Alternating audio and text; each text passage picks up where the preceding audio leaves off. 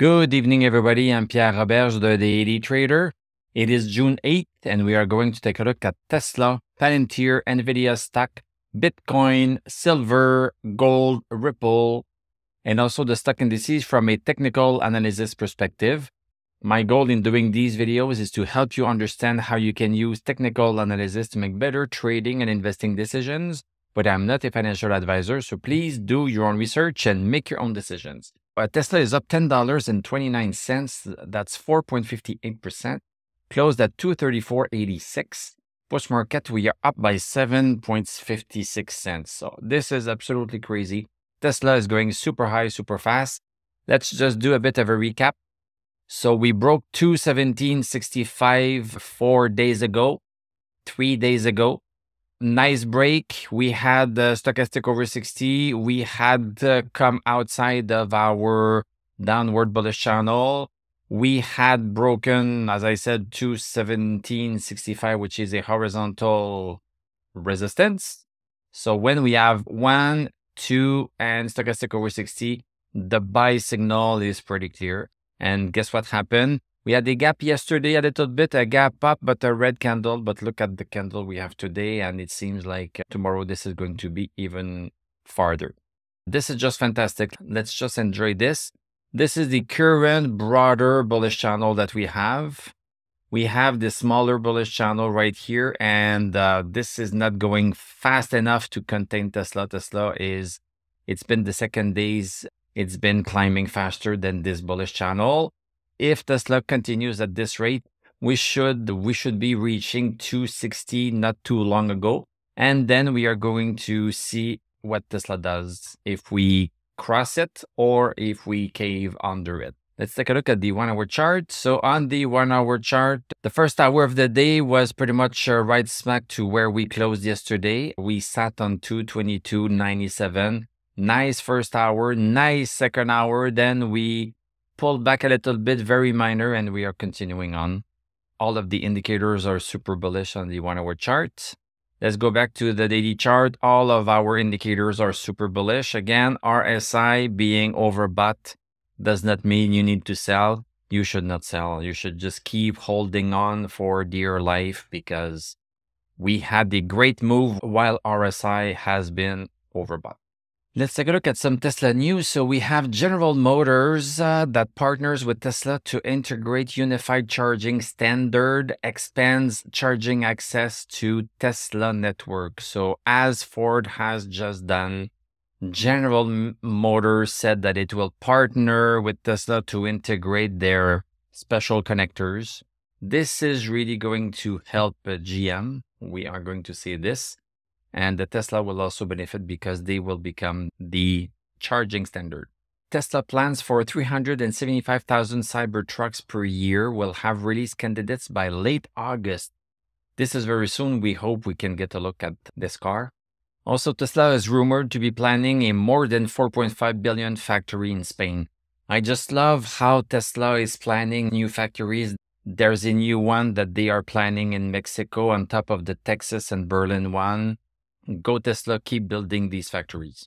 Let's take a look at Palantir. So after a weird day yesterday, so Palantir is rebounding pretty good. It's rebounding pretty good. So you see that 1441 is important because this was pretty much the low of the day. So we opened right smack, pretty much right smack on that support.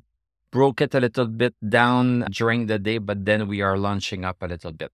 Yeah, this is a little bit difficult here. This is really a congestion zone. It was not starting to look like one because it looked like we were getting outside of $15, above $15. But because of yesterday and today, this is looking more and more like a congestion zone. That's fine. As I said, when we are into a channel, we should go bouncing on support and resistance, and we were on the resistance side, so we are slowly going to that support side, and let's hope that it launches even faster afterwards. Nvidia is up $10.35.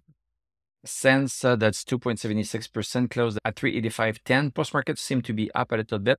Again, we see that support at 374.71 is important because we are bouncing right smack on it.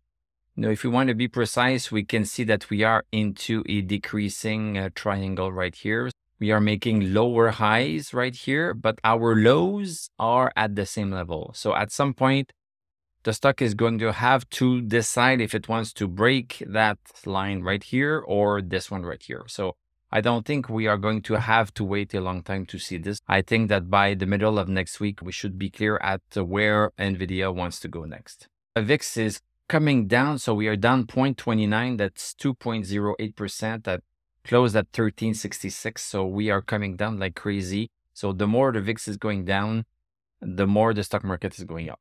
Basically, this is how it works. And look at this. This is really an indication that the fear in the stock market is just going away. QQQ, a green day today as opposed to the big red candle that we had yesterday.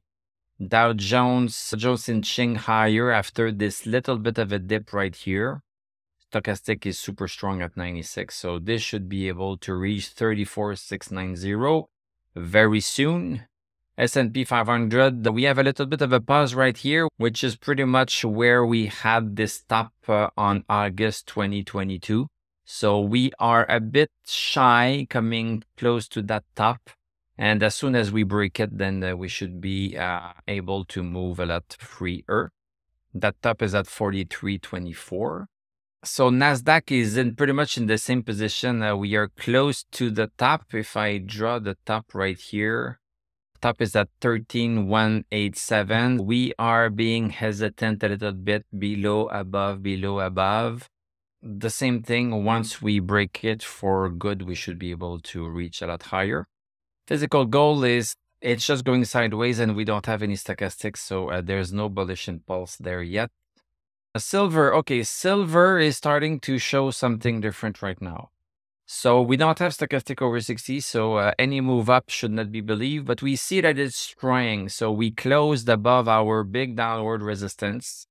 So the big question, is it going to last? We should not believe this break. We should not believe this break yet because we don't have a good stochastic. I would wait until silver breaks 841 to convince us that it really wants to go back up further. Bitcoin, I would still call it undecided. There's no stochastic. Ripple still has a good stochastic. It's still going sideways. So eventually, maybe we are going to bounce on this.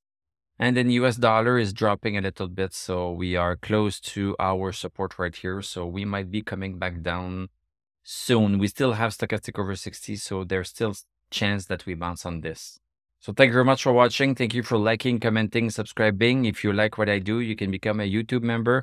Click on my TradingView affiliate link. I'm going to wish you a great evening. We are going to talk tomorrow and I'm going to tell you à la prochaine.